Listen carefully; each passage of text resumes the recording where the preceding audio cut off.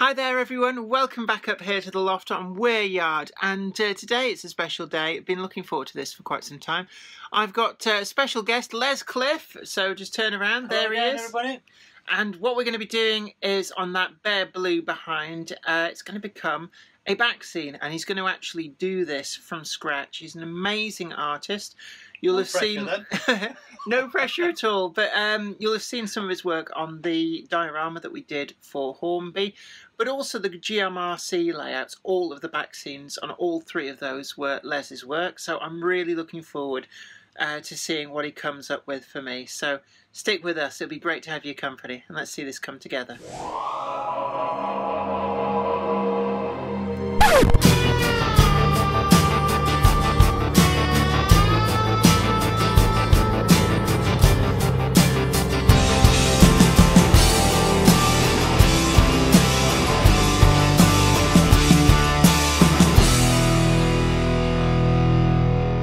This is the great artist Les, getting ready, looking at what are the pictures you got on your phone? So there's some of the landscapes which I sent you. Basically, this one that I'm going to try and use. And this is actually the Langdale in the Lake District. These are some pictures that I sent over to Les, just for inspiration. So well, it seems an appropriate one that would probably fit. Yeah. Or an interpretation of it, shall we say. It's not going to be like for like, but that's my guide to work with. And I think it will give a great sense of depth. And this is probably something that a lot of people can do with their model railways.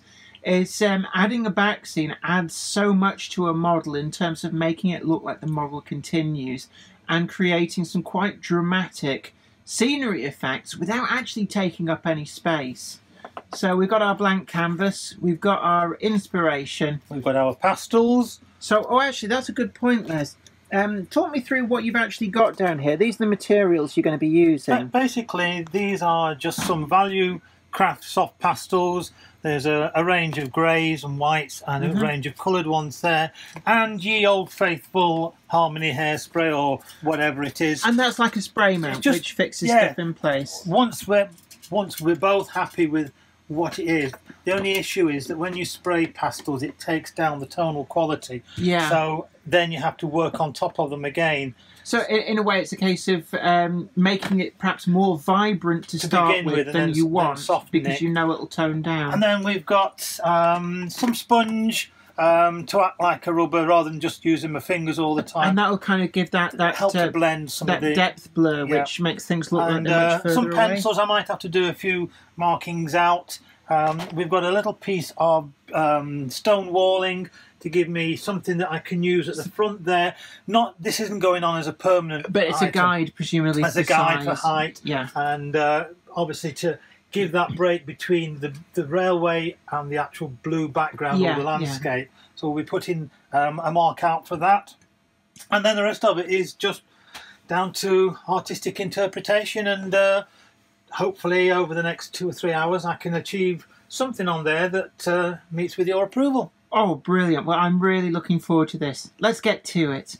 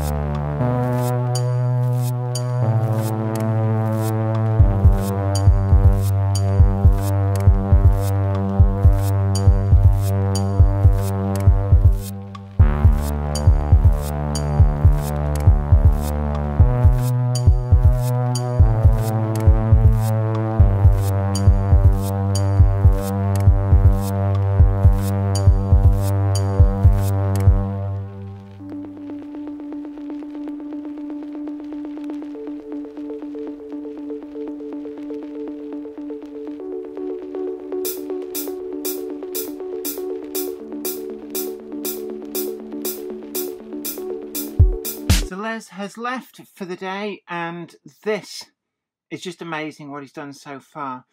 He's still got a lot of work to do. He's coming back tomorrow. You can see he's taken on board that picture that I sent him. I sent him a few, but there was one particular one of Langdale in the Lake District, which he really liked the look of, thought was perfect for this. And you can see, basically, there's Langdale. There it is. And we've got the fells, everything in the background. Yeah, a bit craggier here. The white showing the exposed limestone. It's great, isn't it? We took a few of the trees out here. You may have seen in the time lapse them just sort of disappear. They've not disappeared. They're actually just over there in a big pile. And that's really just to give them better access. They're going to get glued back in as soon as this is done. I need to go over with the hoover, but to be honest, I'm going to wait until after he's finished because it's just going to make some more chalk dust. And then along here, just there, need to paint hard to the board because the clearance is so tight. But further along here, he's making a kind of dry stone wall out of card just to give a slight amount of relief to kind of bring the foreground and background, separate them from each other. Kind of like we've got here. I really like this now. This has kind of come together with the rock. So it's like we've got a crag here. And then, you know, you see the distance behind. That works really well. Another area that I need to do some work on is over here. And what Les has suggested I really like. I'm going to leave some of these, these two bits of rock off. And then I'm going to use the Woodland Scenic Shaper sheet to start to create a crag and a cliff face here. And he's talking about maybe getting some rock climbers in at some point. And that would actually sort out this mess here where everything's kind of fiddled together. And just have like a big bluff. It's got to go down there. You maybe do a little bit in the distance behind the military training centre. But it'll really start to feel like there's a presence of Jabalite Mountain, as I've nicknamed this this structure here with the tunnels through it. So what I'm going to do is I'm going to do a little bit of work with the Woodland Scenic Shaper sheet here and try and get a basis such that when he comes round tomorrow evening it'll have all set, and it might be able to use some watercolours like inks and stuff just to pick out the rocks and stones and create quite an interesting effect of a rock face here. And yeah, hopefully that'll come together and won't make too much mess over what I've already done. I'll take some of these trees out as well. I'll just take all of these out for now. They can go back in later. And I think we're going to have something really special here. So this is the Woodland Scenics Shaper sheet, and this is very, very versatile. So this is what I'm going to be using. Catalogue number C1179 Shaper sheet, and it's kind of like foil backed, and then it's adhered to with the kind of, it's like a plaster bandage, but it's not. It's a kind of fibrous mesh, and it's great to bully into shape, and it holds its shape, and then you can apply plaster which mechanically bonds with that mesh. Sets really good and hard, and it's actually freestanding, as it says there, strong, pliable, and holds high detail. This is really a great product. I cannot recommend it more highly. Discovered this comparatively recently, but certainly, where have you been, Shaper sheet, all my modelling career? This is a great product. So here we are, we've got the cliff face in with the Shaper sheet, plasters in. What a mess, but hopefully this is going to dry out okay, and then build up the layers, and it won't look like such an eyesore. One of the important things, keeping that tunnel mouth clean, so I've used some water and a clean brush just to make sure that the plaster that got onto the front fascia there was cleaned off before it sets, otherwise you've got all manner of problems. There's a little spot on that bush there. I'm going to have to fix that with some scatter maybe. I'm going to have to redo a little bit of the ground cover around here too. But it's not too bad, and hopefully that just kind of disguises the corner, makes it look like a bluff or something. It's about maybe an hour's worth of work. I was working quite slowly. Some of that is just trying to get the plaster to set.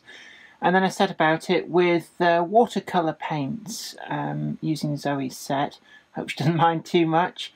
Burnt umber, burnt sienna, lemon yellow, a little bit of leaf green, and black were the colours that I used in various quantities just to colorise that. At the moment there's some white spots showing. They're actually glue, where I've been gluing bushes and stuff onto there. I also did a dusting over of the wet paint with some Woodland Scenics fine earth turf, lemon yellow grass, it's sort of like a burnt grass, and some green powder as well, and that just again gives the texture so it doesn't end up very smooth. Around the bottom I've put a load of bushes in. That piece of wood is holding up a tree whilst the glue sets, and that's going to just kind of finish off that gap there. And really all it needs here is just a suggestion of clouds above there at most, which is what I'm going to suggest to Les that we do there.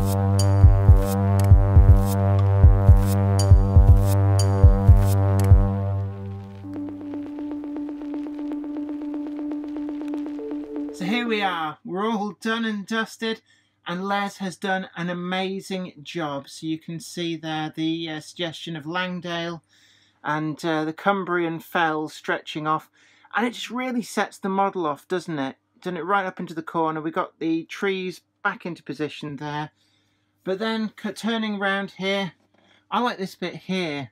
You can see it looks, it reminds me a bit of the Peak District, where you've got like a little outcrop with the scenery behind it, and then the cliff face has turned out okay. Still waiting for some glue to dry, and just popping that tree in just until the glue takes. And then Les has done a little bit more scenery behind there as well, a suggestion that the countryside goes on behind the military establishment, and demolished one of my signals. Sorry. So it looks to be a clean break, so it's not a big issue. I can fix that. But the man of the moment, the artist himself. The villain. No, the artist. An amazing job. So what do you think, Les? I'm pleased with it, but more importantly, are you? I am very pleased. Excellent. It's far better than I could do. Right. So really, really glad with the work. And as people have seen with the time lapse, you make it look so effortless.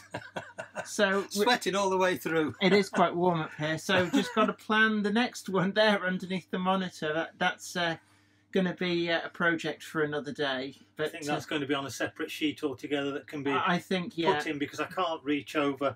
And not just that, we've got that gap in the wood as well, which would be a nuisance. So I think what we just do is measure that. Yeah. And work it out, because there is a gap behind that wall, so we can slip it down behind a bit.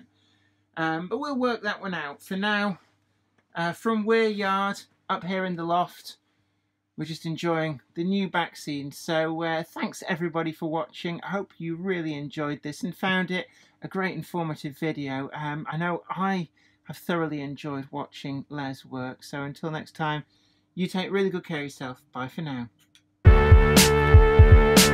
Today's video has been brought to you in part thanks to the generous donation of my fans on Patreon. And an extra huge thanks goes out to Anthony Kidson, Michael Churchwood, Alec Ralph, Anthony Hunt, William Wade, Wayne Johns, Offshore Allen, oorail.co.uk, Tepic, and Michael Lockie. Without you guys, I couldn't do this. Thanks. Today's video has been brought to you by my books, Bringing Home the Stars, Twinkle Little Star, and also you can get the complete comic collections of All Over the House, Books 1, Books 2, and also the wacky zany Life of Knob T Mouse. Thanks, and catch you later.